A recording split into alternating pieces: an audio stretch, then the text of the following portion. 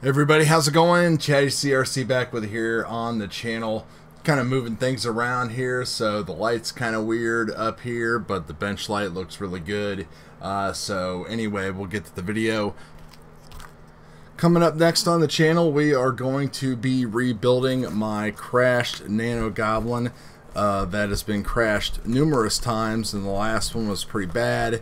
We're going to be ripping out the CL Racing board out of there. Gonna fix this all up and redo a lot of the stuff as much as we can, and we're gonna be throwing in a Maytech F405 wing and flashing Ardu pilot on there, so that is gonna be pretty cool. So stick around for the channel on that. Talking about the TBS SOURCE ONE here and my maiden flights that I had on it. Took it out yesterday. Really strong performer. Really tough in the wind yesterday, but I just wanted to kind of get it out and see how things would go. And overall, I am very satisfied with how this thing flies. It's a very, very rigid frame, how everything goes together. No really bad resonance issues that I could see at all in my video. You know, sometimes you get those weird little oscillations and stuff like that. None of that was on there. I made a couple repairs and changes to the camera and the camera plate, just how I have the Eagle mounted, so that way I have a little bit less of the top frame in the shots.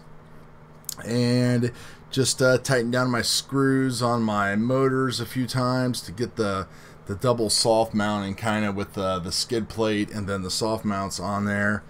And yeah, video looks really good. If you didn't see the build, this is running 2207 Primos, 2450 KVs, Motolab Tempest, Betaflight 3.5.1, SpeedX ESCs. Ran it on GemFan props, the 5152s, Micro Eagle, of course the Session and everything like that. So taking a look at some of the video here. So yesterday was a real crummy day, but no rain, so I was able to fly around a little bit, but had about 10 to 15 mile per hour winds.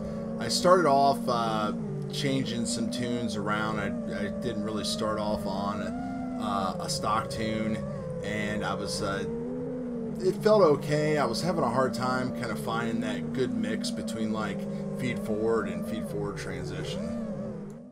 So today, no problems at all. Flew a couple packs after work. Winds were pretty light.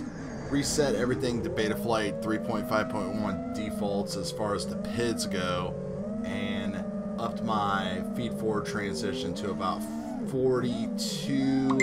And also, I changed my Expo a little bit and got a really good feeling quad.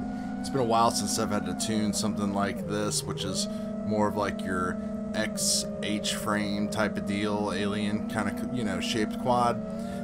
The epics that I normally fly are about 255 millimeters from motor to motor, and they're a squished X, so they fly a lot different. You know, they're made for like cinematic filming. They can do some park style, freestyle, and if you want to, and rip it up, but they fly a lot faster. Just kind of how the actual thrust vectoring is. But you can see here that getting plenty of good speed running on a 5S 1500 here. The video looks really good.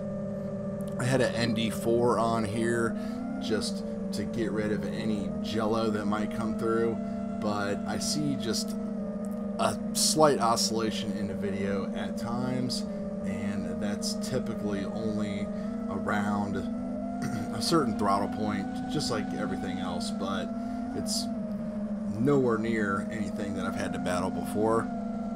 I probably won't even mess with this. I'm actually very, very pleased on how well that it is actually performing on Betaflight 3.5.1 stock PIDs. I did change dynamic filtering to the smallest gap possible, which I think is a width of 20 and a quality of 15, I believe. But yeah, just capturing some leftover autumn colors. You can see just how soaked the fields are there. We've had just a ton of rain, and it's just been really, really bad flying conditions, that's for sure. But the Source One, watch Star Wars today. The Source One holds lines very well.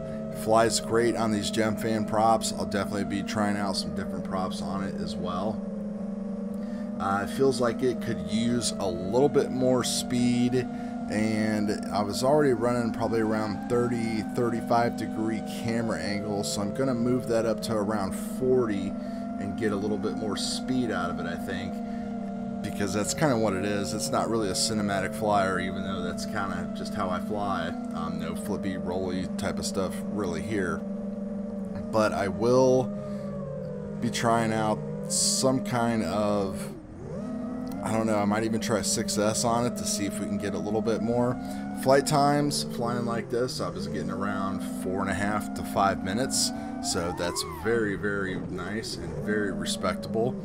And I mean, all in all, what can you say? Super build, great products that are on here. Everything that I typically use in my builds on a $30 frame. I mean, I'll take it all day long. Nothing ever used to be this easy. If anybody's out there looking to build something that's just easy to build and that just works, so you don't have to do a lot of messing around, I highly, highly recommend it. Source One is great. So we'll see you guys on the next few videos. Enjoy the flights.